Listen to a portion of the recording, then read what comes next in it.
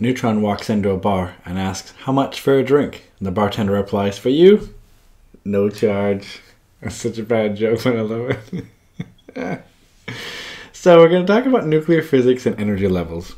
And it's important to talk about different ways of notation. I think once you understand this, it's going to make all the rest of this topic a lot easier. So first of all, the very simple atom. I put that down because it's just, I mean, it's so ridiculously simple. We know now the atom is not really this simple, but for now it suffices to say this. So inside an atom, there's a central nucleus. That's why we call it nuclear physics, right? We've got neutrons inside and we've got protons inside. So that's what N and P means. And of course, in orbit, we have electrons.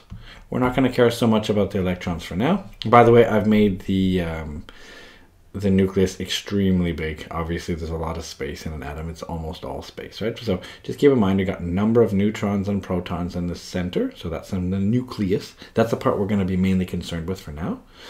And it's important to talk about the notation. So this would be some general, whoops, actually I probably shouldn't say A. I should probably actually say X instead. I think it's maybe better to say that. So I'm going to replace it with something like X. This is just like some element. Doesn't matter what it is. So we normally use Z. And this Z, like this bottom number right here, and I'll give you some examples like over here. Normally we write this bottom number here. We call this the atomic number. And the reason we call it that is because it's the number of protons. So this would be the number of protons in the nucleus. This is the key thing here with this Z, or this atomic number. So that'll tell you the number of protons. So for example, this one here, He, that's helium. And you know that there's 2 protons then. This top number right here is called the mass number. And the mass number tells you the number of nucleons. So you might wonder, what's a nucleon? Nucleon is just a particle in the nucleus. In other words, it's equal to N plus P. In other words, the number of neutrons plus the number of protons.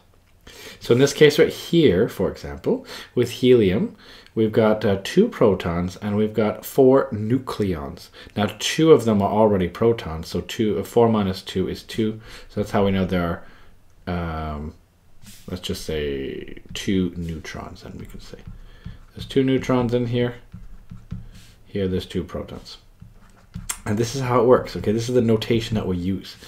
The important thing is that the element name, for example, helium, and that bottom number, the atomic number, they're redundant. What I mean by redundant is that you don't need them. You could just say helium and you know it's 2.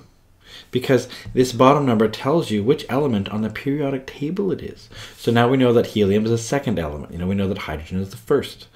And it's this top number that might vary, but not the bottom number. So they're redundant. That's why we often call this helium-4. We don't have to say helium-2,4 because this 2 on the bottom is redundant. Saying helium, we know it's got to be 2. As soon as you make it number 3, it's the next element. It can't be helium. The more interesting then is the energy levels. So what happens is in an atom, you've got, of course, those nucleons in the center, the neutrons and the protons, and around it go these electrons. Those electrons are important as far as these energy levels, because what will happen is they can get excited by, maybe they, for example, absorb a photon. Or maybe you apply a potential difference across them. That's what happens in like a lot of those fluorescent lights, for example, in a room. Maybe the room you're sitting in has fluorescent lights in it right now. So if you look at that, what happens is you end up taking electrons and you excite them into what we call an excited state. So I could maybe draw that. I could draw myself like some line like this right here, and another line like this, maybe another line like this. I'm just trying to draw some parallel lines here. I'm doing a bad job of it, but there we go. What will happen then is these electrons, maybe it goes all the way up to the very top. And what happens is this, when they drop down in energy, so for example, right here, so now it's in an excited state, and maybe now it drops down like this right here, to that energy level. When it did that, it's going to emit a photon. It's going to emit some light. So we normally write that with a curvy line. We could say it's a photon. And that photon will have a very specific energy. This is the key thing here with this. It goes E equals HF. This is the key equation here that you need for this stuff here. This is on your data booklet, so you don't have to memorize it. But it goes E equals HF, where E is the energy of the photon. Now that could be in joules, but we normally do the energy in EV. So of course you can do it in joules or you can do electron volts. H is just a constant. You look it up. What is it? 6.63 times 10 to the minus 34. So it's called Planck's constant. And what's important is this. Energies that we find of photons, for example, the energy is quantized. What I mean by quantized means it only comes in multiples of h. You can have 2h or 3h or 4h, but it's always a multiple of this sort of magical number, this Planck's constant. Then we have F is the frequency of the photon. And remember, frequency is measured in hertz, or it could be in seconds to the minus 1. That's the same thing as hertz. Now keep in mind, there's a lot of other energy levels transitions possible. So can you notice it could have dropped here, then it could drop down 2 of these, or it could go down here, then it could go down here. Do you see there's a lot of different combinations? It could also drop from, let's just say we kept going here, it could also drop from here to here. It could drop all the way down in one go. So do you see there's a lot of these different energy levels possible? And each of those energy levels, do you see this difference in energy here? You'd have to actually measure it. Whatever that distance is, that's E. So then you know the type of photon you're going to get, because that tells you the frequency of the photon. It's unique.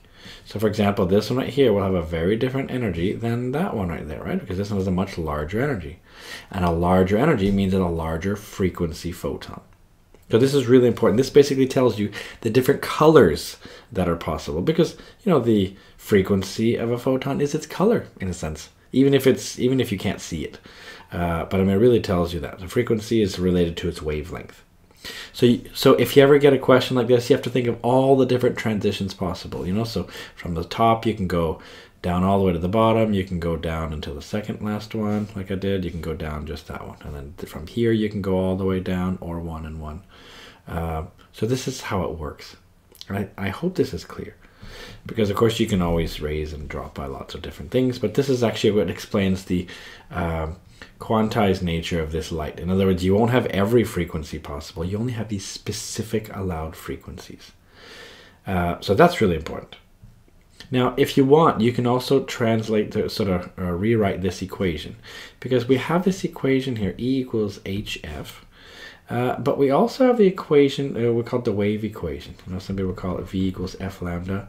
If it's light, we say C equals F lambda. So that's the speed equals the frequency times the wavelength.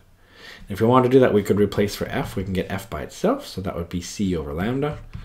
That means then we can rewrite this equation, which when E equals HF, we can say E equals H, and instead of F, we put in C equals lambda. And from there, then we can take lambda, put it over here to the top here, so we can say lambda equals, and it's HC over E. And that's where that equation right there came from. This is just a different version of E equals HF. This is it relating to wavelength. So if you want the wavelength of the photon, there you go. And a nice easy thing to remember is that frequency and wavelength do opposites. So if you have a large frequency, for example, this transition right here has a very large frequency because it has a very large energy. Well, then it's going to have a very small wavelength because they work opposites to each other. Maybe then that's a good idea to do this example. This is from an exam, so something like this. Electrons in an atom are excited, and they have a following energy levels possible when they go down in energy. Of course, there's other ones possible, but I'm just drawing these 4 to choose from. So which of the transitions has the smallest wavelength? So if you think about this one now, let's see, what do we want here? Remember, E equals HF. And if we have smallest, you have to remember this, okay? So smallest, we're looking for the smallest wavelength, right?